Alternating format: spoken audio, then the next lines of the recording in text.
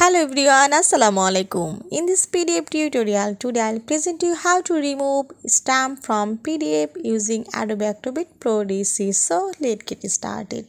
I open this PDF from and you have to see there are stamp in these pages and I want to remove this. So firstly you have to select this stamp and then press keyboard delete option. Again I have to repeat this. Firstly click on this stamp and then press delete on this keyboard.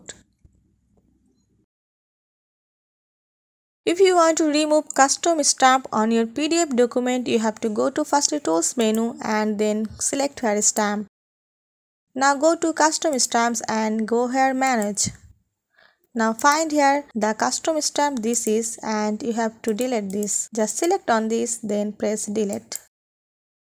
Now OK. And then close and go to file menu and save this.